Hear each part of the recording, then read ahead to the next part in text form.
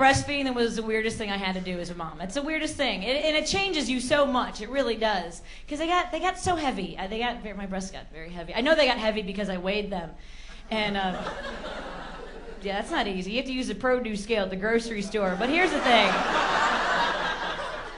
digital is much easier. You know, just slap it right on there. That hanging basket is such a pain in the ass. Plus, they're so pissy at Whole Foods. Yes, they're organic. Back off, bitch.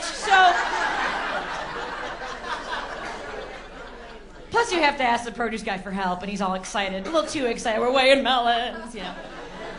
I've actually come to terms with the fact that men love breasts. I'm there. I'll accept it. That's fine. Whatever. I can't, because men, they all have that voice in their head. They can't help it. Most of you can control that voice. You keep the voice inside of your head. Some of you don't, but you have that voice in your head going, "Show me a titty. Show me a titty. Show me a titty. Show me a titty."